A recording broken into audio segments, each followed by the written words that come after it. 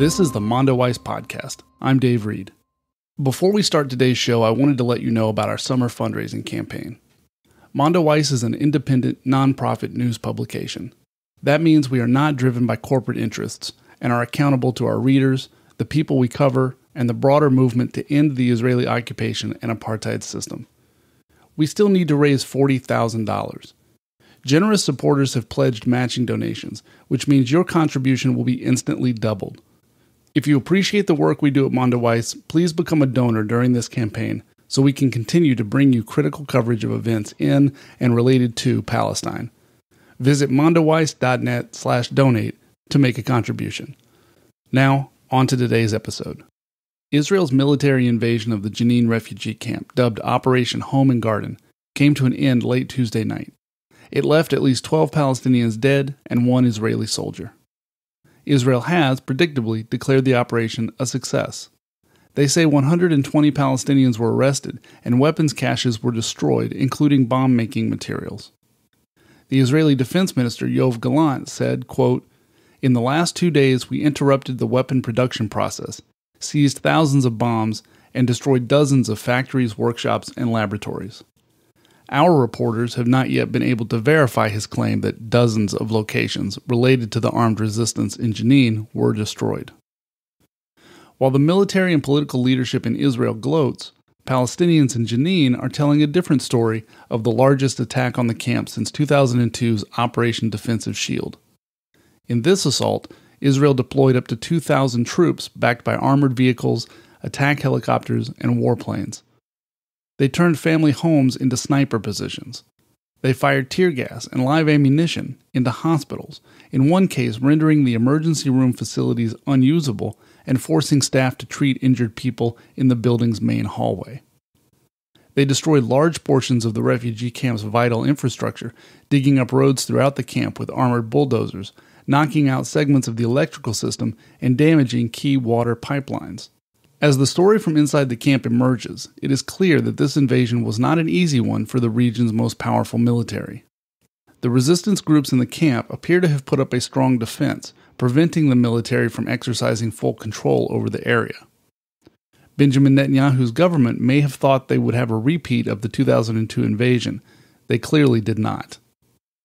Today, I'm joined by our Palestine news team to discuss all of these events and what the ramifications are politically for Palestinians, Israelis, and the international community.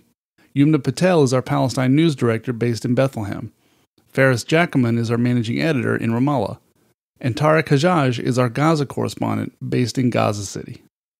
Yumna, I want to start with you. Can you describe how this invasion ended and what the Israeli withdrawal looked like on Tuesday? Israel has said one soldier died, 23-year-old Sergeant Major David Yehuda Yitzhak.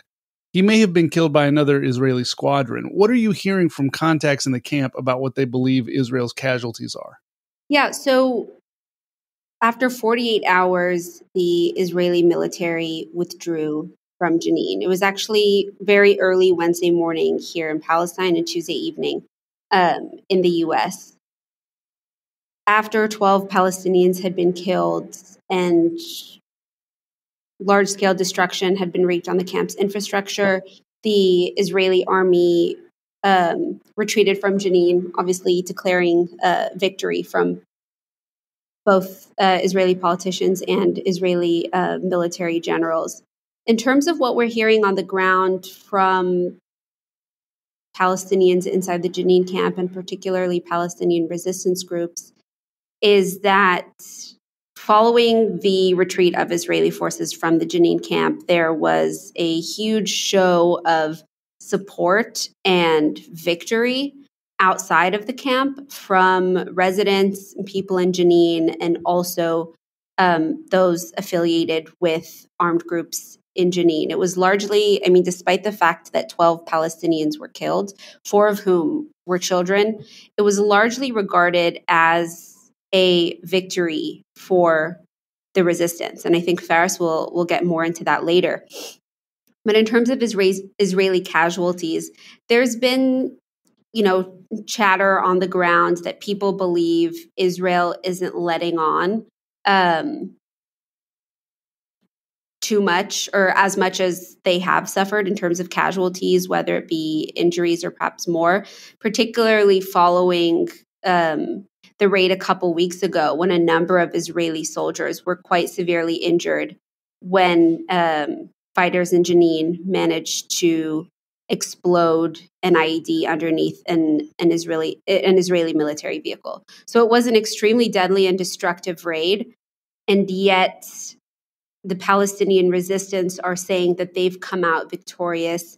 Some folks, some of my colleagues, other Palestinian journalists on the ground in Jenin had interviewed one of the leaders of the Jenin Brigade, who said that while the Israeli forces, and they took many pictures of this, while Israeli forces, confiscated some weapons and raided some weapons stores inside the Jenin refugee camp, the Jenin Brigade is actually saying that they did not actually manage to locate where these weapons are being or where these IEDs and other weapons are being stored and manufactured, and they're regarding that as a huge success on part of the resistance. And they're saying that whatever Israeli reports, military, media, and politicians are claiming that they totally destroyed the weapons manufacturers or the major stores in the camp. The resistance is saying that those reports are untrue. Tarek, I want to bring you in from Gaza. There were a handful of rockets launched from Gaza late Tuesday night after the Israeli withdrawal from the camp. Why was there not a larger response from the Hamas government there and the armed factions in Gaza? Well, I think that the resistance in Palestine is developing. They improve the pattern they fight Israel with. Instead of bringing destruction to Gaza, and we know that any attack on Gaza caused huge numbers of civilian casualties, the factions in Gaza try to have some arms in the West Bank and Jerusalem. The Tel Aviv ramming and stabbing operation that was committed by a Palestinian man during the Jenin invasion is a clear example of that. Hamas issued a statement right after the operation saying that the Palestinian who carried out the operation is affiliated with the Hamas movement. This is one reason. Another one is that Hamas is now being addressed as a government in Gaza more than a resistance group. And here, let me please get back to in Palestinian history to the 18th and early 19th, when the PLO, the Palestinian Liberation Organization, used to be a much larger, more effective, and powerful resistance group than all the factions combined now. But Israel gave them a government in Oslo Agreement and became after that the PA, the Palestinian Authority. Now the PA in the West Bank jails Palestinian resistance fighters instead of supporting or resisting alongside with them. In Gaza, the last couple of Israeli attacks were on the BIJ fighters and leaders, not Hamas. Hamas officially didn't engage in these attacks. Maybe they supported the BIJ from under the table with rockets to fire, maybe not, because we have no official statements led by Hamas leaders saying that they fired rocket or did any kind of resistance acts during the attack. But of course, Hamas leads intensive diplomatic and political work to stop the attacks on Gaza. So we can see things change for Hamas, but not for the PIJ. The PIJ and some other factions in Gaza, like the PLFP, the Popular Front for the Liberation of Palestine, humbly respond to the Israeli aggression. They do not want Israel to focus on Gaza and engage in a war in the meantime, because Gaza didn't recover from the latest Israeli attack last May that killed 32 people, including 6 senior leaders of the BIJ in Gaza. And if Gaza responds with heavy rockets attack, Israel will also respond with heavier attacks on civilians in Gaza, killing them and turning them to homeless. So I think these are the reasons that Gaza Resistance Group didn't engage in an open fight with Israel this time, basically to avoid people in Gaza from the Israeli unprecedented terror. Yumna, you've interviewed members of the armed resistance groups in Jenin over the last year. They are made up largely by very young men, most in their early 20s, some as young as 16. Some of the people taking up arms today were children, even babies, in 2002 when Operation Defensive Shield was carried out. Can you talk about some of the fighters you've met and what they've told you about their motivation for joining an armed resistance group? Yeah. So, I mean, the motivation, it's obviously different depending on the person, but largely the main driving force that's motivating these young men, like you said. I mean, some of the guys that I saw and that I spoke to when I went to Jenin, most of them early mid-20s, and a lot of teenagers. I mean, teenagers as young. I saw teenagers as young as 15, 16 years old. With weapons and part of these armed resistance groups. The main motivating factor that they point to is simply the Israeli occupation and the reality that these young men have lived under their entire lives. Like you said, Israel completely destroyed and decimated the Jenin Refugee Camp in 2002 in what's known as the Battle of Jenin. And many of the young men that are now taking up arms to fight against Israeli forces when they're invading the camp, they were babies or children, or were growing up or being born soon after that time, right around the Second Intifada. And those were very formative years. And now, as they're coming of age, they've witnessed the further entrenchment of Israeli apartheid and occupation, and a total lack of hope for any sort of political solution, and lack of hope for any justice.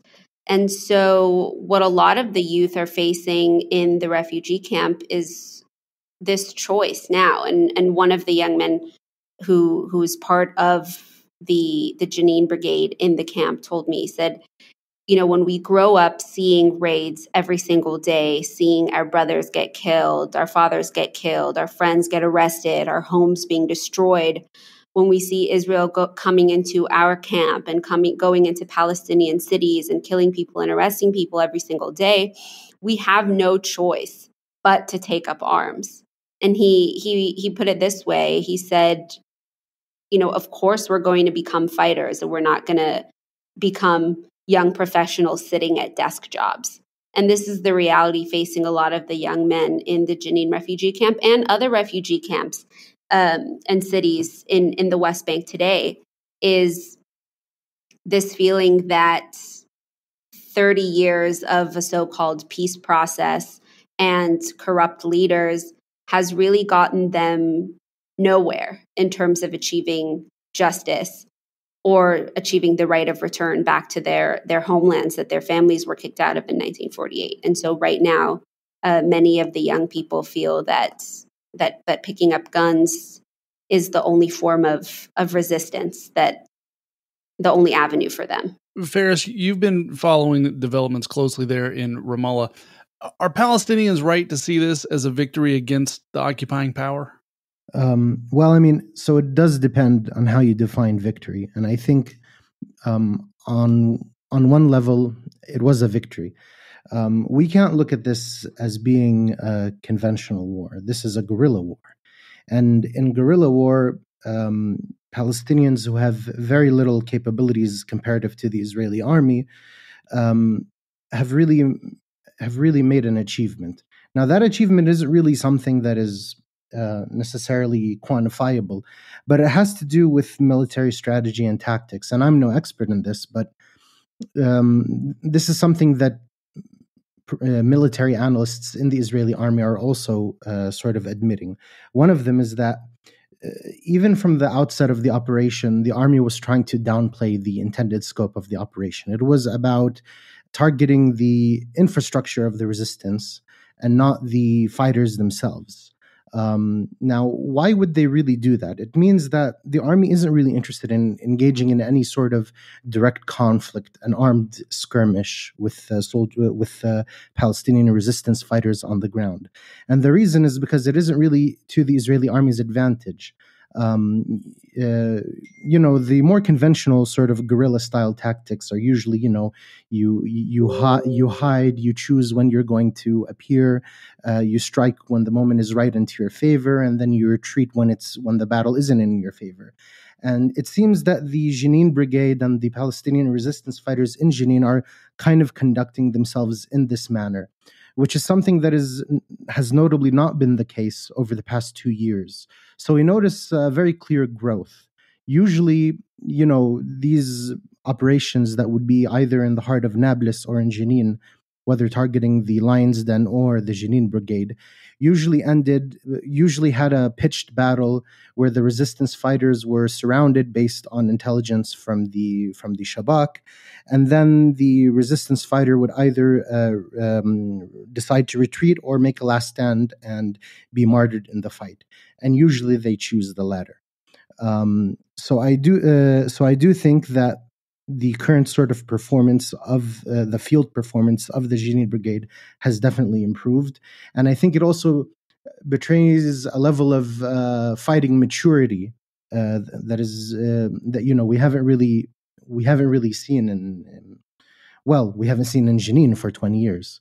And there's also another thing that we need to make clear, and this is something that's going to appear in an article that we're going to be running later today. It's a translation from an Arabic article that ran in Hibr. The article basically argues that, first of all, something very interesting: the size of the force that Israel deployed is basically the same size of the force that was deployed in 2002. So that was 1,000 soldiers, basically an entire brigade. And it's also very notable that most of the Israeli fighting forces were composed of elite units, special operations units, not the regular sort of conscripts. So, and a big part of the military strategy has been to sort of avoid direct confrontation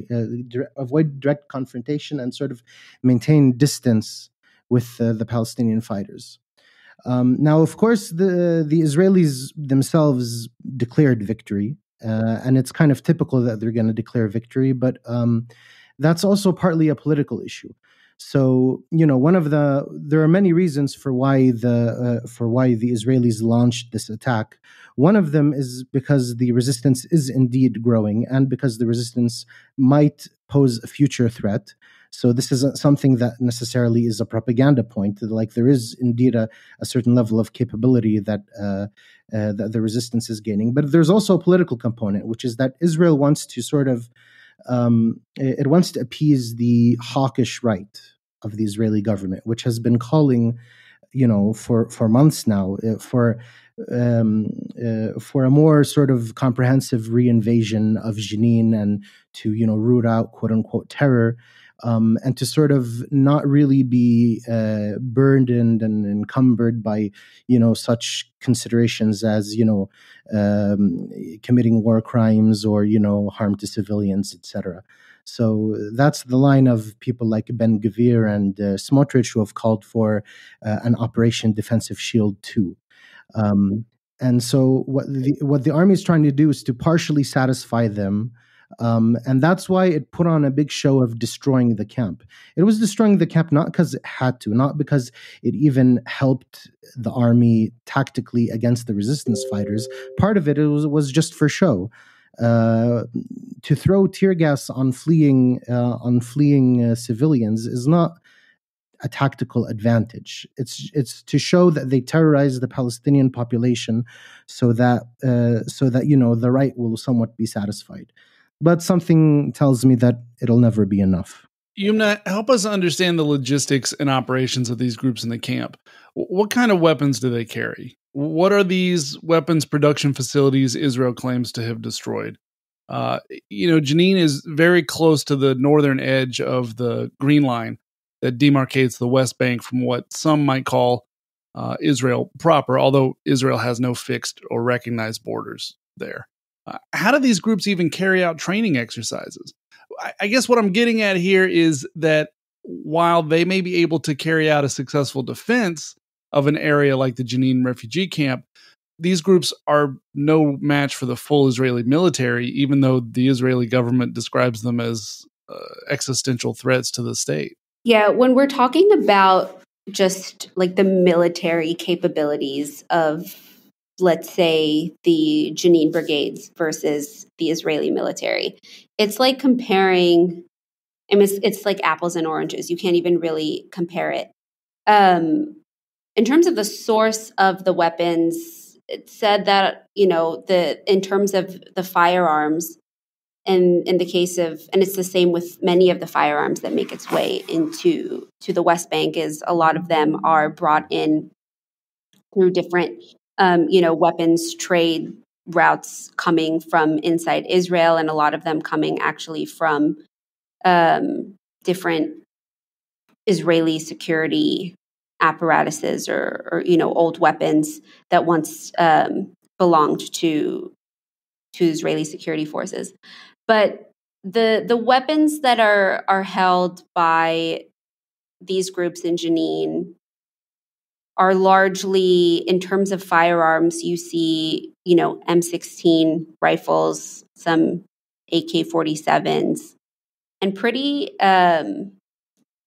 old, outdated weapons when comparing to the, state-of-the-art tactical gear of the Israeli military, even in terms of just defensive gear and body armor. I mean, you've seen the photos, right? Like, you have masked gunmen that are in jeans and T-shirts holding M16s or Kalashnikovs facing off against, heavily armored Israeli military soldiers and vehicles. In terms of the weapons stores that Israel is saying that they have raided and confiscated and destroyed, if you look at the photos published by the Israeli military, there's some guns and bullets that were confiscated. A lot of it is like handmade IEDs and explosives. So the weapons and the explosives and everything that's being used by the groups in Jenin against the Israeli military when the military is invading Jenin are very provisional when compared to the full force and power of the Israeli military. Ferris, the Biden administration is pushing hard to expand the Abraham Accords, particularly with Saudi Arabia. That government issued a condemnation of the Israeli invasion, and Bahrain did as well. Morocco is delaying a conference of the states that signed the accords. The United Arab Emirates issued something less than a condemnation. What impact on the broader Middle East region do you see this violence having? Historically, it's Arab states that have spent money to rebuild refugee camps when Israel carries out an invasion. Do you think the economic ties Israel is building with some Arab states through the Abraham Accords is going to have any impact on its next steps? Well, I mean, I think if the Arab states were able to just throw money at the problem and then be able to continue in its normalization and betrayal of Palestinians, then they would do it. But it seems it's not so simple. So I do think that, this chain of sort of Arab normalization has been ongoing for a while, and for a while it was advancing sort of without a hitch, largely because they could sort of justify to themselves that they're dealing with a somewhat non-reactionary, sort of level-headed Israeli government. And, now with the current right-wing government, it's somewhat more embarrassing for certain Arab states, but it also isn't something that would necessarily sort of impede them. But it's also something, it also is going to have to do with the, how things continue to develop. So, and here it all has to do with the existing tension between the current government and the sort of reigning liberal-dominated establishment within the Israeli military. So the liberals in the military, they don't want to engage in the kind of relative indiscriminate use of force that the right is calling for. Of course, I mean, even the liberals, by any normal person's standards, use indiscriminate force as a matter of course. But, even that is not enough for the right wing. The right wing basically wants genocide or short of that, ethnic cleansing. So the more that the right wing gains a foothold within Israeli politics, the harder it is for Arab states to justify their continued normalization with Israel. Even though at the end of the day, these liberal governments might be even more effective in its carrying out of the colonization of Palestine in a way that would maintain what the Israeli army itself has called the status quo. And it's actually something that's pretty interesting. There's this think tank called the INSS. It's like an Israeli military think tank, and they put out an extensive report where they were sort of sounding the alarm for the threat to the status quo that the recent sort of right-wing government might pose. And that status quo is described as being sort of a philosophy of rule that is about strategically utilizing military power and then soft power, the carrot and the stick. And what they fear is that the Israeli right is only going to be using the stick and will do away with the carrot entirely. And that is something that will lead to what they call instability and be a security disaster for Israel. So, maybe it's not so bad in that sense that the current right wing is in power. So essentially, I think it really turns on this, because if we were to allow things to sort of proceed uninterrupted as they were before the right-wing government took hold, I think Arab normalization would just continue without much of a hitch. But with one added caveat, which is that, the regional role of the countervailing regional forces, whether we're talking about Iran or Syria or Lebanon, etc., even though they're comparatively weak and they're all embroiled in their own sort of have their own set of interests and are embroiled in their own struggles. But I still think that assessment holds. Yumna, I want to get your reaction to the role the Palestinian Authority and Mahmoud Abbas played over the last week. After the Israeli withdrawal, we saw scenes where Palestinians threw rocks at PA security forces. Wednesday, when senior officials with the PA arrived to attend a funeral of some of the fighters in Jenin, they were booed at and run off. How is the PA handling the aftermath of this attack? I think the PA is handling this the way that it's handled every other massive Israeli raid that it's been, totally complicit in that as the raid was going on, we saw, to the international facing part of the PA, we saw, the usual statements of this is a crime, Israel's committing crimes, this needs to stop. Abbas called for an emergency meeting, which is just laughable because it's like, what are you meeting about? Because, with PA security coordination with Israel, the PA is well aware of these raids and these invasions as they happen and ahead of time as well, because places like the Jenin Refugee Camp are technically in Area A of the West Bank that's under the full, jurisdiction of the Palestinian Authority. There's long been a sense of disillusionment, disenchantment, frustration with the PA, especially in areas like Jenin. And that is directly related to this choice that a lot of these young men take in when it comes to taking up arms against Israel, because they've been offered no sort of recourse by their leaders. So when it comes to the current raid, like you said, the PA, when PA affiliated officials went to offer condolences or showed up in the aftermath of the raid, they were booed at and essentially kicked out by young people in Jenin, and that just shows the level of frustration that people feel and the total rejection of the PA. in Jenin. And I think that, we're going to continue to see that sentiment spread, especially because of how significant of a role Jenin and other centers of this resurging resistance, how important of a role they're playing amongst the Palestinian public opinion and the Palestinian youth across Gaza and the West Bank and even in 48 and Jerusalem.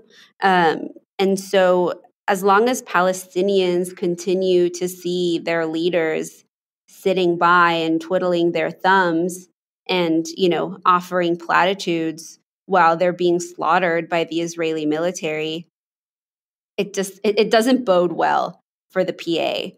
And right now, it just seems like their strategy or lack of strategy is just to keep doing the same of what they have been doing. Lastly, what developments or trends are each of you watching for in the aftermath of this invasion? Are there going to be more large-scale attacks on Palestinian cities?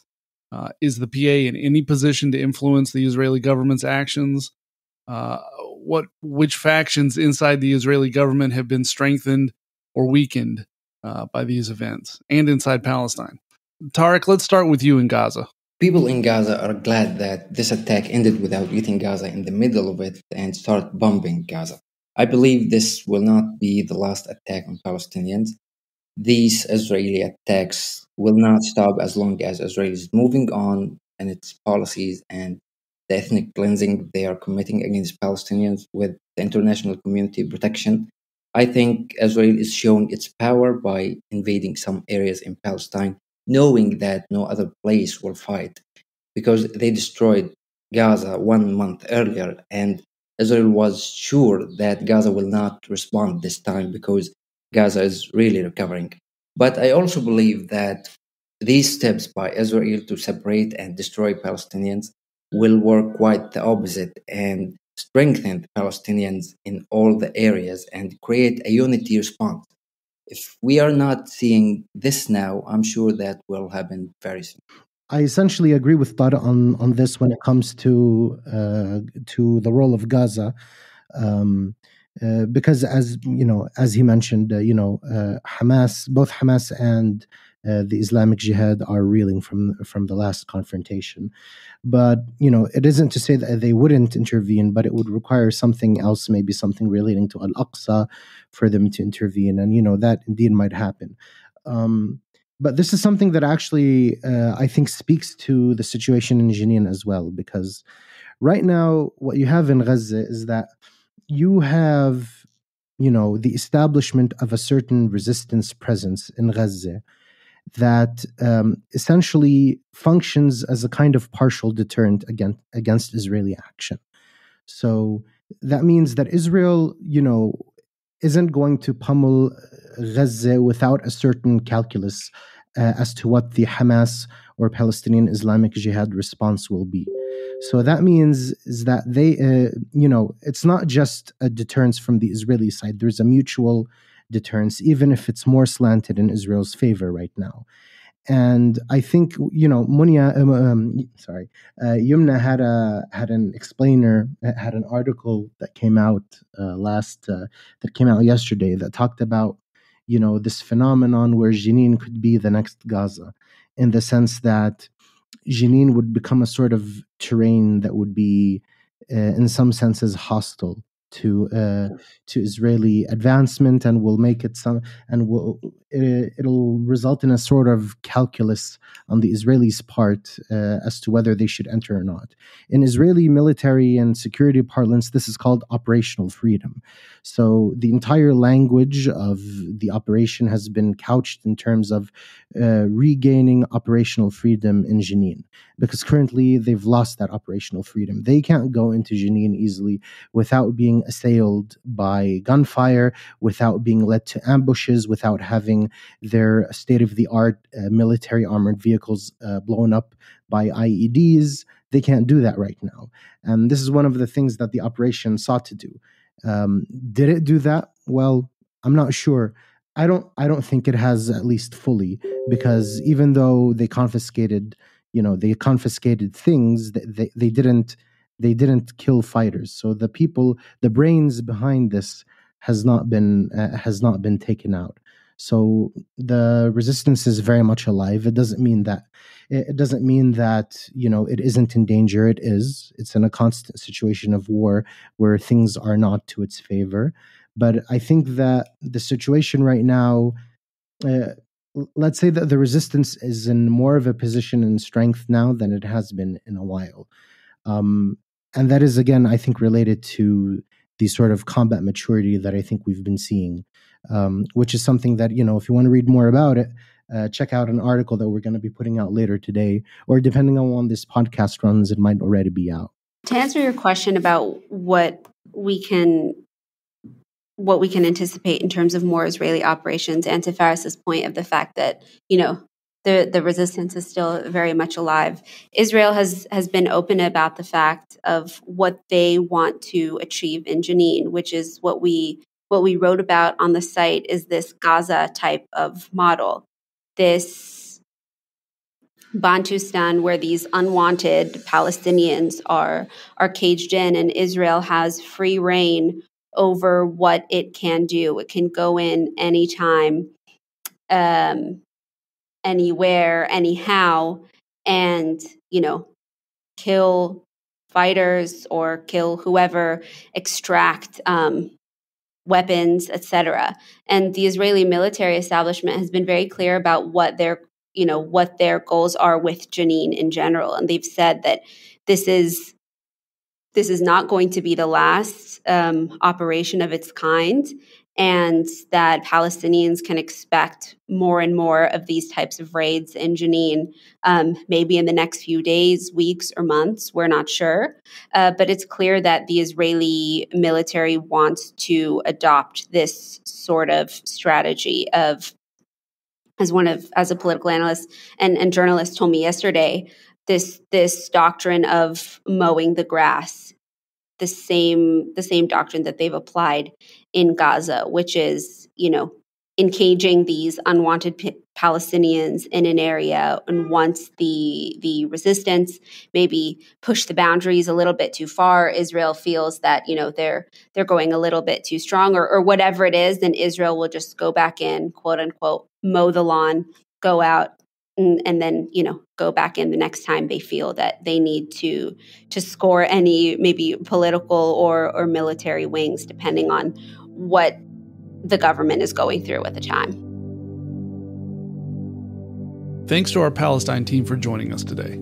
Mondo Weiss is a nonprofit publication with no paywalls. If you would like to support our work, go to mondoweiss.net/donate. Please leave a rating and review to help other listeners find the show. Subscribe to one of our free email newsletters so you can stay up to date on events in Palestine and related politics here in the U.S. and around the world. Finally, if you have any more feedback, send me an email at dave@mondoweiss.net. Thanks for listening. We'll be back soon with a new episode.